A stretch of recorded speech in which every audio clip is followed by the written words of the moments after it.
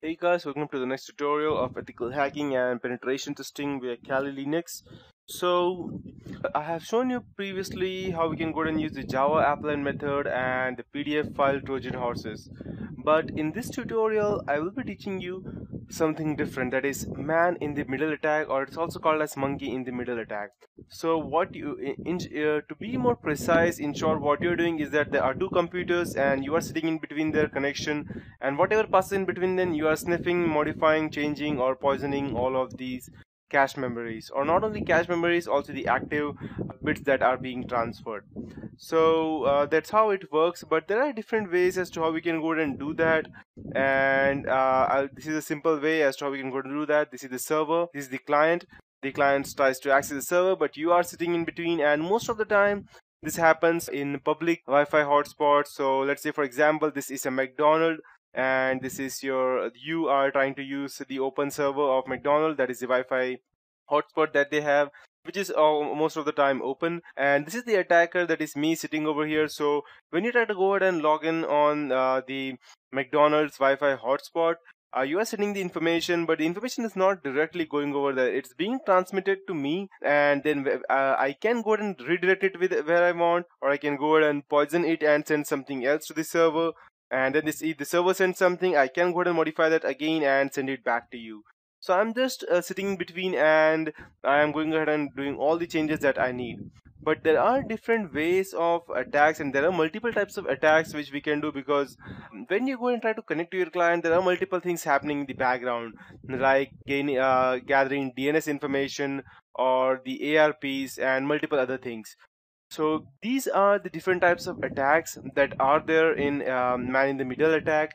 That is local area network. That means it's just on. It's not on the internet. It's just between inside the company. It can be like, you can say, as the intranet, for example. So these are different types of attack, that is ARP poisoning, DNS spoofing, STP mangling, and port stealing. And then we have through a gateway from local machine to a remote machine.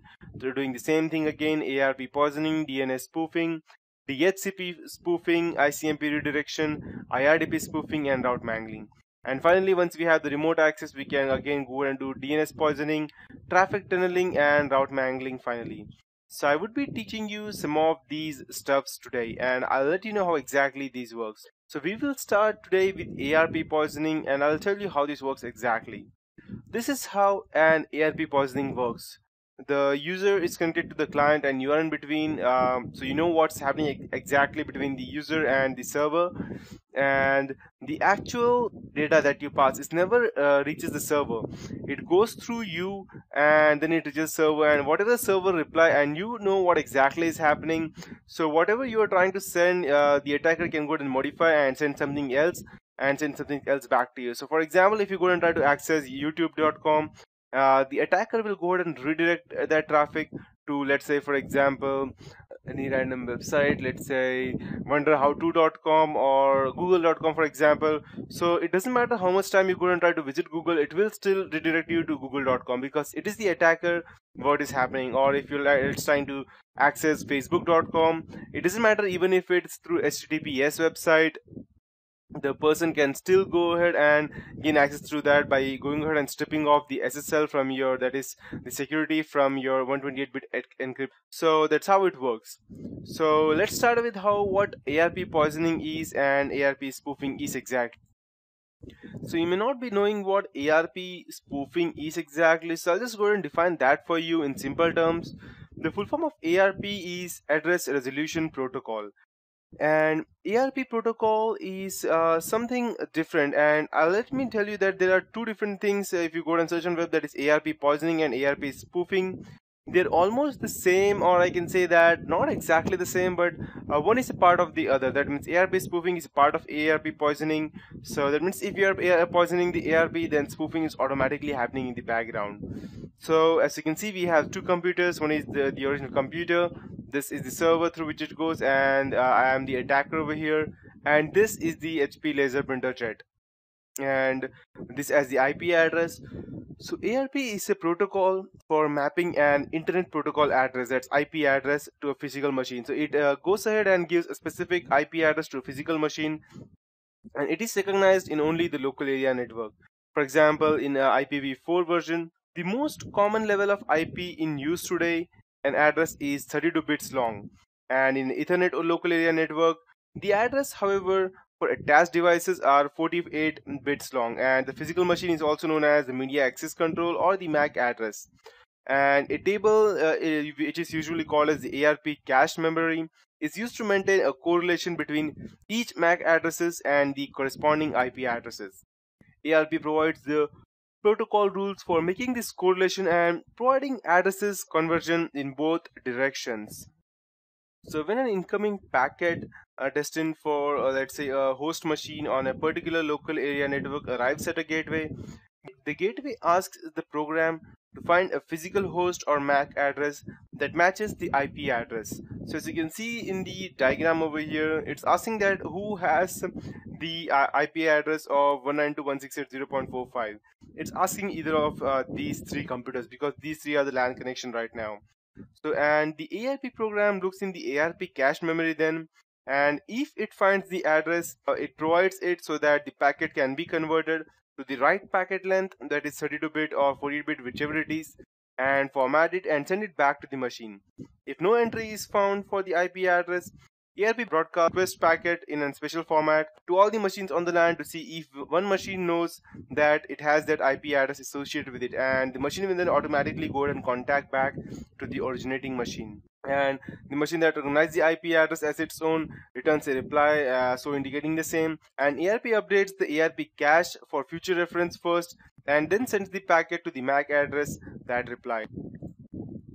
So you might be wondering, what is ARP poisoning exactly? So it is that, to be in simple terms, normal hackers lie, and skillful hackers lie very well. And hackers that are well-rounded, they can lie both to machines as well as people. Lying to people is known as social engineering, and it involves tactics which was detailed at length by convicted hacker Kevin Mitnick, such as posing as a company's employee so that the company's real employees will blab all their secrets freely. But lying to machine involves lots of different techniques, and one of the most commonly used one is ARP cache poisoning, and that is the focus of this tutorial. ARP poisoning enables local hackers to cause general networking mayhem because it's mostly incurable, and every administrator should be aware of how this works. ARP is basically a form of networking roll call. It is a very simple protocol which consists of merely four basic messages.